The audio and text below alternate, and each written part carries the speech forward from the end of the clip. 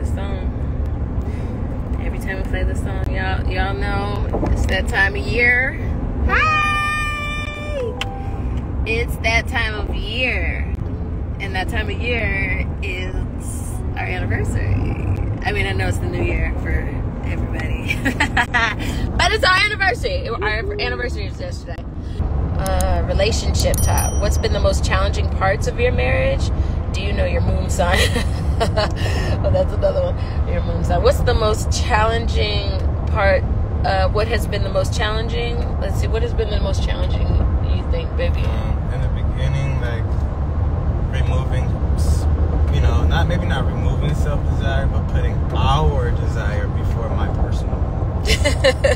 Yeah, becoming one. Becoming one. Yeah, becoming one. That's a real thing. And it's like a continuous effort because we're continually changing. But the main thing is acknowledging that we have to become one, or that we have to try to move right foot, left foot, like if you coordinated. Get too far off track, it's further job or challenge to get back on track too. You can't let too much. You can't resist it so much, because then it's like you said, if you resist, it's just putting you off track, and you're falling deeper and deeper behind. Yeah, but your desire genuinely has to adjust.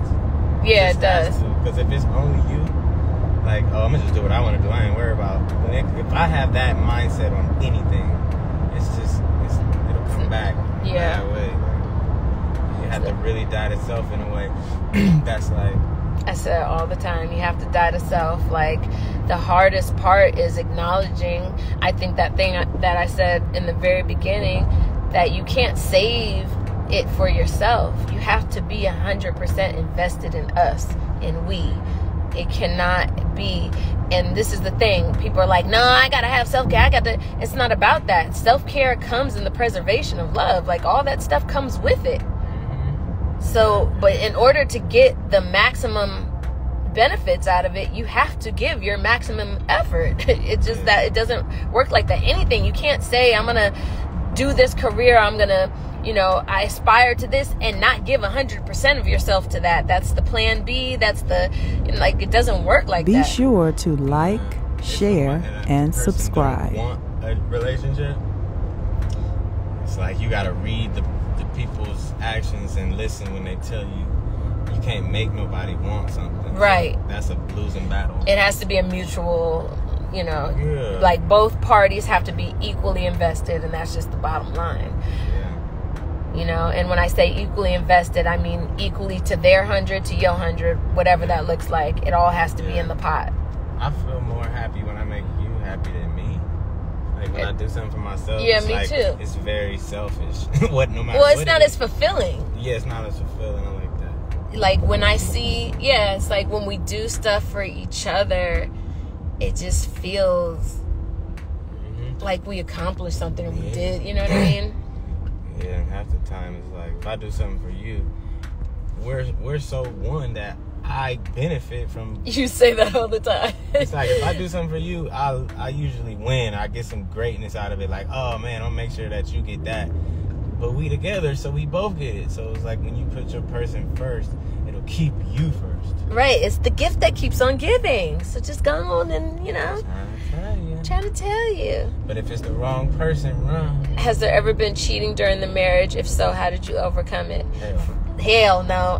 And thankfully for us, like that hasn't been a part of our story. That hasn't, been a part of our journey. We know people that it is, and there's no judgment there. But I think that one of the things I always say is like, the person that you are being with has to, and I'm not saying you can't be a moral compass to cheat or, fall short or whatever you want to call it. But I'm just saying, like, in the beginning, there was things that I was looking for, in my man, just as far as like character and how they see themselves and what's important to him. And like, I listened a lot to how he spoke about himself and past relationships, or how other people spoke about him in past relationships, or, you know, things like that. And it's like, one thing that was continual was that he himself prided himself as a man on being loyal, as a man, as being, there's just certain things that have nothing to do with me or his love for me, that were essential for me to see in him from the beginning, you know. And I think women, you know, I can't say too much in this department because I'm not as well equipped or knowledgeable at this point to give that advice. But what I will say is, like, because I don't think it's anybody's, like, I don't know if it's people feel like they're to blame, or they didn't do enough, or they didn't give, you know, their husband or wife enough, and so they turned, or whatever the case may be. But I do feel like in the beginning, choosing a partner that you know has a certain standard for themselves and has a certain way that they perceive themselves and they want to be acknowledged in the world. How your person wants to show up in the world plays a big part in that, I think. You know, Eric prides himself on, like I said, being a man of loyalty and of character, and these are things that he was doing without me. So I think that made already a good foundation for somebody who has discipline and self-control. And I think that's another thing that we don't look for, we don't pay close attention to when we're getting into relationships and stuff, is finding somebody who does exhibit self-discipline and knows that that's an important factor into, you know, maintaining a healthy relationship. You know what I mean? People don't pay as much attention, but it's like how they are dedicated in their everyday life and things that they commit to, and how they're disciplined in their health or certain things play a big part, and they tell you a lot about a person.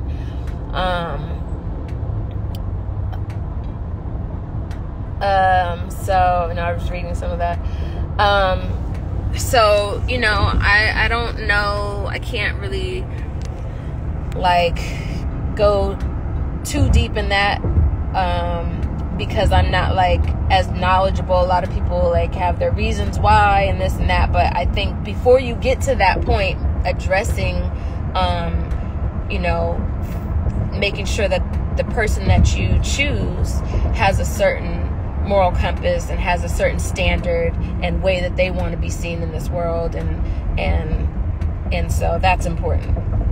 I hope did I answer that good, babe? Yeah. He's like, yeah. I think it's just about, I feel like, who you choose. Like, you know, I don't know, like, everybody can see it different. I look at it like, if I don't want to mess up one time, because I don't want nothing to ever be wrong. Like, I feel like you sacrifice the trust, you sacrifice everything. You know what I mean? If so, it's just like, yo, I'm just not even gonna entertain that, because it's not worth.